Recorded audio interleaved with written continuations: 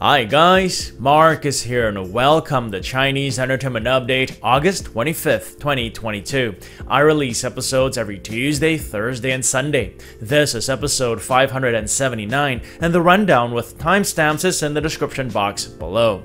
Now, because I use Chinese names quite a bit on my show, if you want the English spelling of them, you can turn on subtitles. I create them myself. In today's episode, Side Story of Fox Volant with Junjie and Liang Jie confirms its premiere date. Ma Tianyu begins filming The Happy Seven in Chang'an. Zhang Zhehan goes on a bike trip with his buddies and shares some beautiful pictures. And Liu Wu and Zhao Lusi attend a brand event in Shanghai. But first, here's what's recently premiered, 2 dramas for today and yesterday. First, there's Investigator, a corporate modern drama starring Zhu Yawen and Wan Qian. It premiered yesterday, August 24th. According to Wiki, the 2 stars play risk and compliance investigators who help firms root out their corrupt managers. Their involvement in an old classmate's bitter family feud repeatedly puts them in life-threatening situations. Investigator is slated for 44 episodes and is available on YouTube with English subs, but they're auto-translated. Then there's Chasing the Undercurrent, a crime modern drama starring Johnny Huang and Tony Yang. It premiered earlier today. According to Baidu, Johnny Huang plays a police deputy whose job pits him against his family. While choosing between family and justice, he arrests a suspected criminal played by Tony Yang. Chasing the Undercurrent is slated for 40 episodes and is available on iq.com with English subs. That's it for recently premiered dramas. Moving on, dramas that are confirmed to premiere imminently. I have 3 to update on, 2 of which star Junjie. Firstly, Discovery of Romance, which stars Janice Wu and Junjie. The modern drama recently announced an August 28th premiere. According to Douban, Janice Wu plays a furniture designer who thinks she's comfortably in love with her gentle and elegant boyfriend. However, a wrench is thrown into her relationship when she encounters an arrogant design company boss played by Junjie, who also happens to be her ex. Discovery of Romance is slated for 24 episodes and will stream on Tencent. The other drama that stars Junjie is Side Story of Fox Volant, a costume one in which he stars with Liang Jie. Yesterday, the drama announced an August 31st premiere. They also shared an action-packed trailer which can be viewed on YouTube. Side Story of Fox Volant is based on Louis Cha's wuxia novel, The Young Flying Fox, and like many of his other works, it has been adapted into a number of films and TV series. According to Baidu, Junjie plays Hu Fei, a young martial artist who seeks vengeance for his father's death. But when he finds the alleged perpetrator, played by Lin Yushen, he has second thoughts. During his journey, he meets a young maiden, played by Liang Jie, and a medicine guru apprentice, played by Fair Sing, both of whom show signs of affection towards him. Side Story of Fox Volant is slated for 40 episodes and will premiere on Tencent. And the last drama to update for this segment is The Disappearing Child, a modern drama starring Tong Dawei and Wei Chen. Earlier today, they announced an August 29th premiere. According to Baidu, Tong Dawei plays a man who goes on a frantic search when his son mysteriously disappears. The Disappearing Child is slated for 12 episodes and will premiere on Mango TV. I will update on all these dramas again, including where to watch with English subs if available after they premiere. Alright, drama bootings now. I have 2 to update on. White Cat Legend is a costume drama starring Ryan Ding and Zhou Qi. Yesterday, they shared a bunch of pictures from their booting ceremony. According to Baidu, the drama revolves around the Dali Temple and its White Cat leader, played by Ryan Ding. He leads his team members as they unravel different kinds of mysteries and adventures. The other drama that's recently started up is also a costume one. It stars Ma Tianyu and Bu Guanjing and is titled The Happy Seven in Chang'an. Earlier today, they released pictures of the booting ceremony on their official Weibo. It's been a while since Ma Tianyu has had a drama premiere. His latest one, Humans, came out early last year. Bu Guanjing, on the other hand, stars in the currently streaming 20 Your Life On Season 2. According to Douban, 3 vulnerable foreign girls and 4 guys, young and old, form the Happy 7 in Chang'an. The drama follows them as they tell stories in a broken-down mansion. The drama is slated for 12 episodes and will premiere on Tencent. And that's it for drama bootings. Moving on, Nothing But You recently shared a message. Here's Sina Entertainment's coverage of it in an article titled "Nothing But You issues a statement in response to their kissing scenes being leaked, saying they have reported it to the police." Nothing But You is a sports drama starring Liu Wu and Zhou Yutong. They started filming in May, and from the pictures on their official Weibo, looks like they've started wrapping some actors. On August 22nd, the drama shared a statement to say, among other things, that confidential videos and photos from the drama were obtained by certain individuals using illegal means. For that matter, they have contacted the police. They will also carry out an internal investigation to deal with the source of the leakage and to prevent similar incidents from happening again. And the last 2 drama updates I have today have to do with currently streaming dramas that are doing well on viewing charts. The first is Being a Hero. Yesterday, the crime drama starring Chen Xiao and Wang Yibo trended on social media for breaking 9,500 points on Youku's popularity index. The drama shared the poster on their Weibo and added the message, "Thanks to every viewer for their love and support.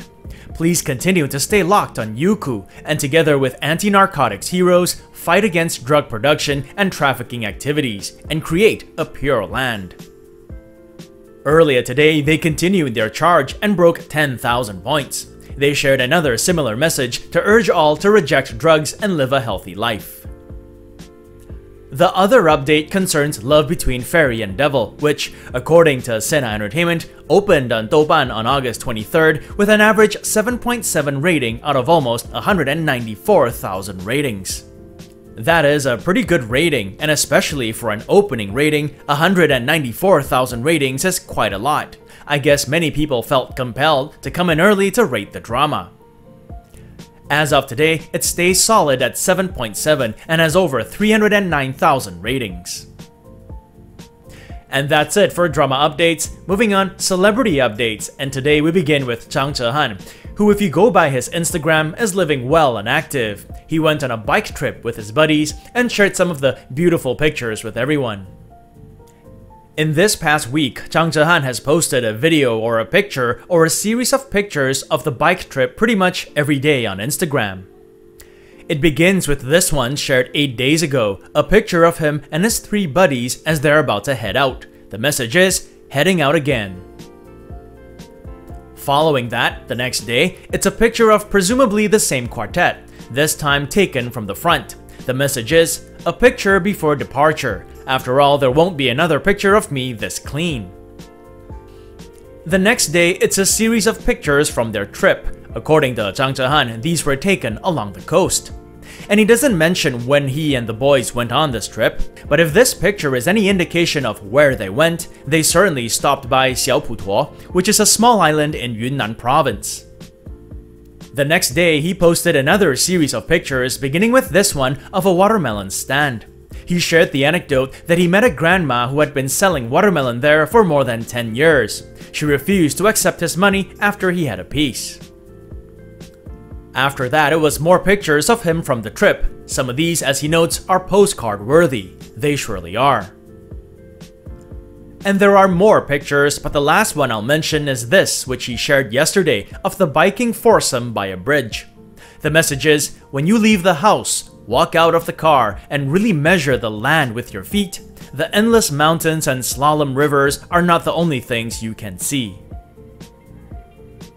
Sharing mountains, rivers, and blue skies with your buddies. What an awesome way to spend an afternoon in the summer.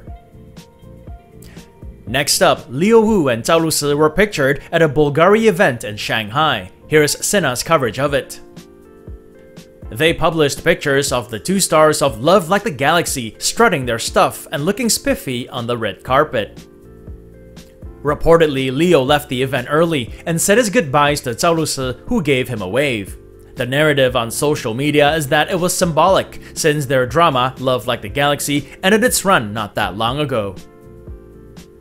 By the way, the event was a star-studded one with the likes of Yang Yang, Chen Kun, and Zhang Zhehan, and others also in attendance. Moving on, it was Zhang Ruoyun's birthday yesterday. His wife, actress and singer Tina Tang, made him a cake for the occasion and took to Weibo to proudly share some pictures. "This year I made this," she wrote as she posted 3 pictures. Here's to wishing Zhang Ruoyun a happy 34th. Now every time I mention Zhang Ruoyun, I get the same 2 questions, and those are, when is Joy of Life Season 2 coming out, and when is Swords No Stride Season 2 coming out? So let me preempt it by saying, so far nothing has been confirmed. Zhang Ruoyun stars in both these dramas that were very well received. Both have highly anticipated sequels that are supposedly in the works.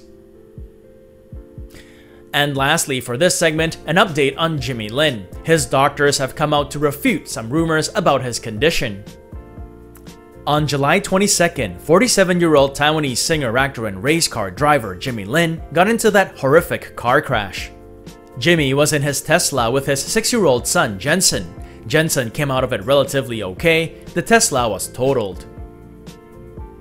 A few days ago, a bunch of media outlets reported that Jimmy's condition had taken a turn for the worse. The word was that after undergoing a facial operation, he had to be fed through a nasogastric tube. However, 2 days ago, those reports were refuted by Jimmy's doctors. According to this Sina article, the hospital director, Chen Jianzhong, said the report was just a rumor. He emphasized that Jimmy Lin never used a nasogastric tube and added that after the facial operation, Jimmy was able to eat and drink on his own and even went home to recuperate. As for detailed medical conditions, he declined to comment, citing privacy issues. On that note, it's Thursday today, so time for another segment of my predictions for this Sunday's Top 10 Champions. As you guys know, every Sunday we do the top 10 Chinese web and TV dramas of the week. In this segment, I give some of my thoughts and predictions as to who the champions will be. To recap, last week's top web drama was Love Between Fairy and Devil with Esther Yu and Dylan Wang. And the top TV drama was Ode to Joy Season 3 with Maggie Jiang and Aura Yang. If you guys remember, last week was a super tight race between Love Like the Galaxy, Immortal Samsara, and Love Between Fairy and Devil. All 3 came within 2 points of each other.